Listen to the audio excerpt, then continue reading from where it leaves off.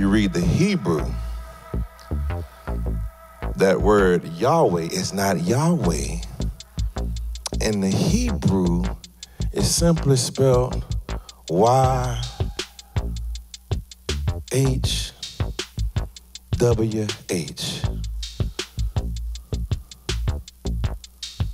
But we don't understand words that don't have vowels. There is no phonetic way, Sister Francine, there's no phonetic way of saying YHWH.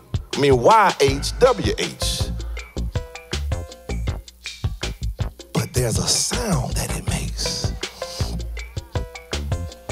And the linguistics also sounded out.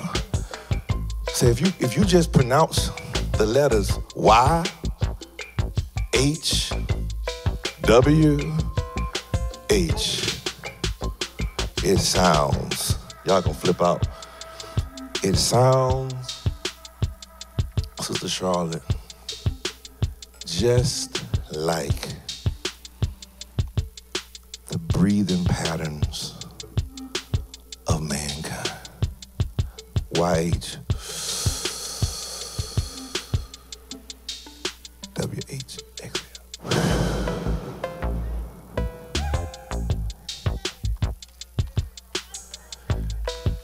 YH.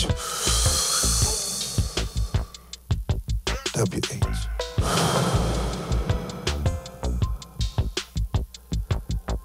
YH. Inhale.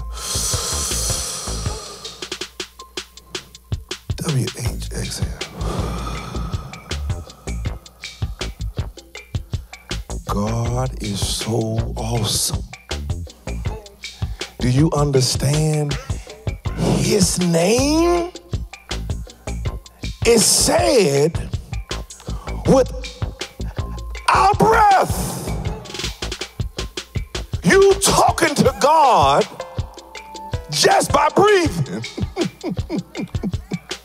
God is so beautifully wise that he put his name on our lips in any language.